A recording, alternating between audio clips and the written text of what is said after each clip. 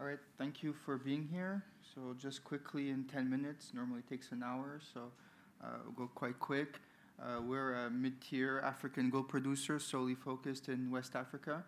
In fact, in 3 countries and mainly French-speaking West Africa. So 2 assets in in all 3, Mali, Burkina Faso, and Ivory Coast. Just a bit on the region. This, in fact, is actually an economic union in West Africa. You have the same currency, the same central bank, and fiscal policies that tend to be fairly well aligned, which is really why we're focused in this area, French-speaking West Africa, with a French management team and an operating team based in country in Abidjan. So these were the strategic objectives that were set in 2016 on the left hand here. Those are the objectives for 2019. When the new management stepped in at the end of 2015, we set these objectives. So to produce 800,000 ounces at least, and most importantly, below 800 all-in sustaining costs and above 10-year mine life. Because we felt that if you have these metrics, you create a sustainable business where you're able to pay dividends, reinvest into the business, into projects and exploration. These seem like a stretch about 3 years ago. Over the last 2 quarters, we're already producing under $800 per ounce, and we're well on track to beat 900,000 ounces per year by the end of next year with the ETCLL project coming on board. To attain this strategy, we basically focused on 4 pillars: be good operators, develop projects, unlock exploration, and manage our portfolio. As you'll see later, we've been selling assets that were non-core and purchasing some other assets, namely to fill our project pipeline.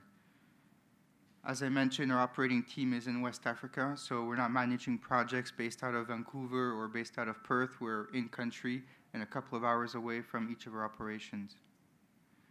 Safety, it's always important. We like to basically show our safety record because that shows how well the assets are being managed. A bit more details, you can see here we've been increasing production, lowering cost, but most importantly, increasing our all-in margin and extending our mine lives. Project pipeline, we have an in-house construction team, which we like to keep busy. They've built 7 projects on time, on budget in the last 13 years, all in West Africa. Houndé was put in production in November of last year, again on time and below budget. ET is currently in construction. It started in September last year, and it's expected to be put into production by mid-year next year. We're now working on Kalana as well. We expect an updated resource by mid-year, updated study by the end of the year, and to launch this construction sometime next year. This bridges the gap between being able to source our next project organically through exploration, and we have a number of projects that we're working on.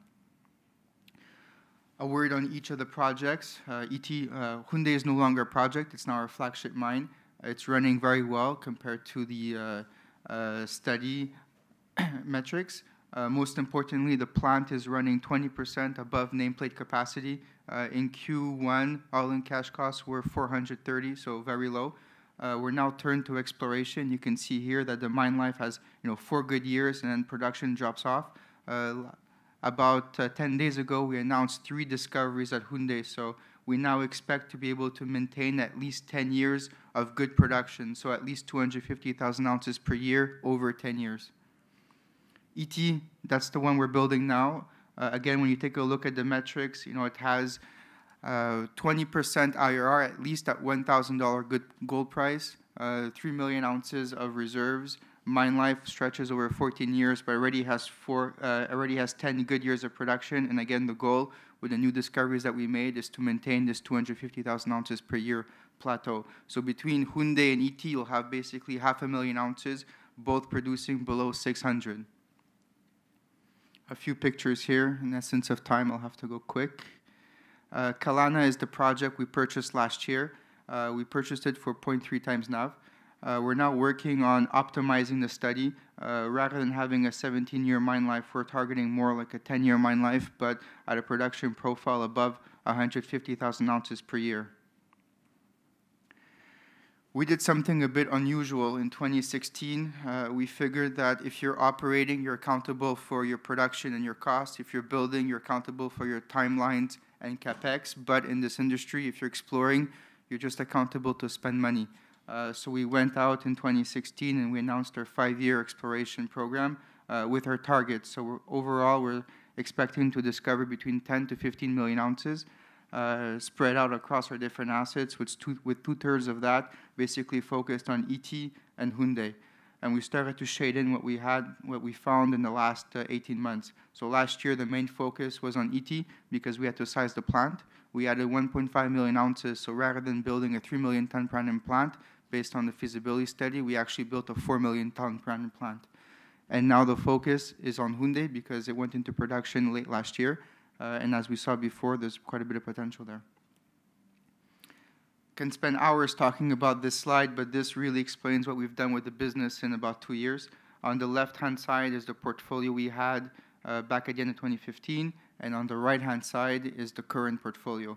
Bottom axis is mine life, and left-hand axis is all-in cash costs. So really, that's the two metrics that are important for us. If we start on the left-hand side, Yuga, the small orange bubble, we sold that one in 2016. We sold Nzima last year, both because they were short mine life and high cost. Looking at the right-hand side, ET, heap leach, we're now building the CIL, so that's going to fit nicely into the bottom right box. We built Houndé. We bought Karma, which at the time was 7-year mine life. We've extended that to 10 years. And now last year we updated, in fact, we fixed the front end of the plant. So rather than being capped at 3 million tons, we're now on a run rate of almost 5 million tons per annum. So we should see costs coming down. The other one that fits into this box is Kalana, which, as I mentioned, we purchased last year and are now working on the updated feasibility study. The one that doesn't fit into the box is Tabakoto. As you can maybe read, it's very small. We expect to make a strategic decision on this sometime this year. Essentially, we don't believe this one is core anymore. So it's nice to talk about projects and exploration, but how is this all funded? As you can see here, we have strong liquidity sources, 424 million, including our undrawn RCF and cash position. On top of that, you still have some proceeds coming in from the Nzima sale, equipment financing at ET. So these two pieces alone make us well-funded for the ET project. And on top of that, we're obviously generating quite a bit of cash. So, as you would have guessed, we're trying to build a sustainable company. So we're trying to be strong on the 3 aspects of the business. So to have a core producing portfolio, which we try to actively manage. As you can see here, Houndé came into production and we sold Nzima. We believe that we can manage 6 to 7 assets in this region efficiently without adding more G&A cost. We're now building ET. We have Kalana coming up next, and what we published late last year was the Greenfields exploration potential, which is all the bubbles you see on the left-hand side. So the goal this year, 40% of our exploration budget is being directed towards Greenfields exploration, with the goal of being able to source the next project organically. There's a few that have some historical resources there. Fetekro is the most advanced. It's the one at the bottom that you see there. It's in Ivory Coast. It used to belong to La Mancha, and at the time there was already about 400,000 ounces at 3 grams. So thank you for your time, on budget. Excellent. Thank you very much.